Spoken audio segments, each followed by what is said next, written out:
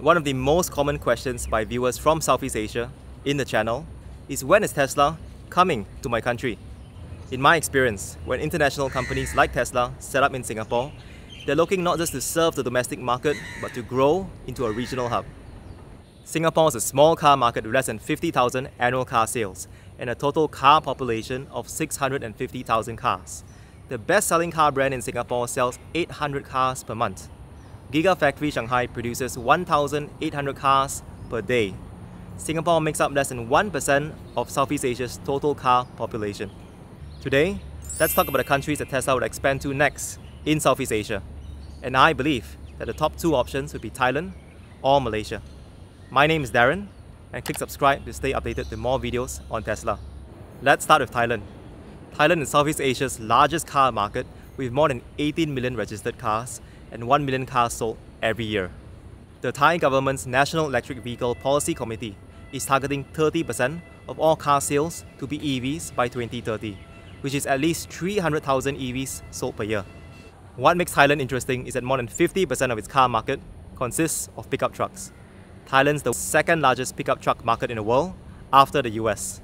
The government encouraged the production and adoption of pickup trucks with low taxes, and the form factor was practical for small-medium businesses and Thailand's rural population, allowing them to haul more goods and people. The government has also subsidized diesel, which is used by many pickup trucks, to lower the cost of business in the country. I lived in Thailand for 2 years, and one of the downsides of diesel is that it increases pollution levels, especially in big cities like Bangkok.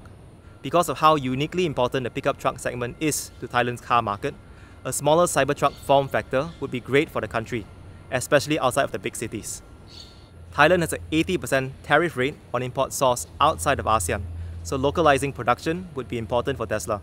Thailand has a large automotive industrial base and is sometimes referred to as the Detroit of the East.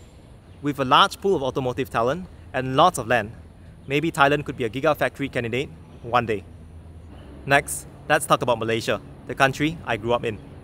Malaysia is Singapore's next-door neighbour and shares a land border.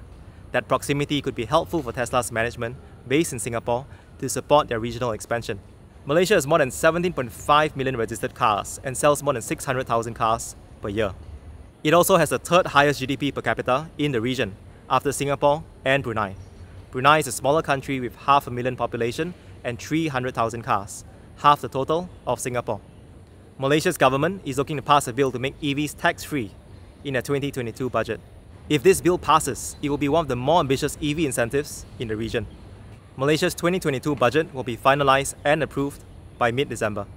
The top-selling car in Malaysia for the past 15 years has been the Perodor Myvi, a subcompact hatchback, followed by the Perodor Axia, another small hatchback, and finally the Perodor Beza, a compact sedan.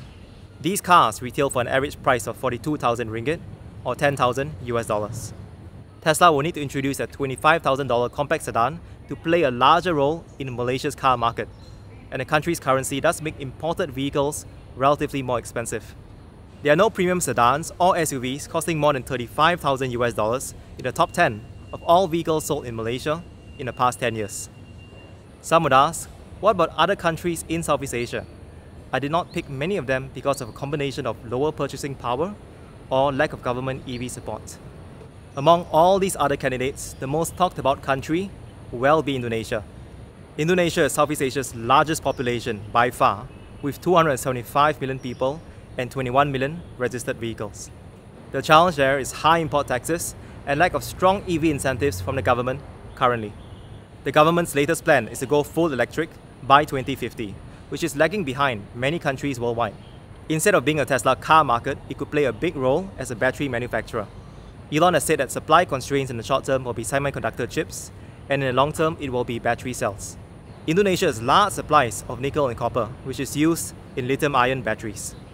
Companies like LG Chem, CATL, and Tesla have expressed interest, and they are speaking with the government.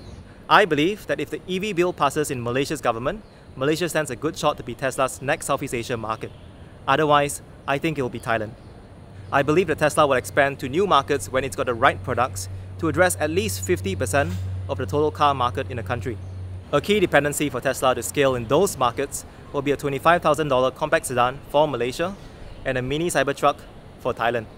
These new models could take years, In addition, import taxes, especially in Thailand, means that Tesla will need a localized production to make the economics work in these countries. All of this means to me that it may take Tesla 2 to 3 years before it launches to a new market in Southeast Asia. I could be wrong, and Tesla loves to move quickly. What do you think? What other factors should we be considering? Thank you for watching. If you found this video useful, please click the like button. Hit subscribe to stay updated to more videos on Tesla. I'll see you in the next video. Take care.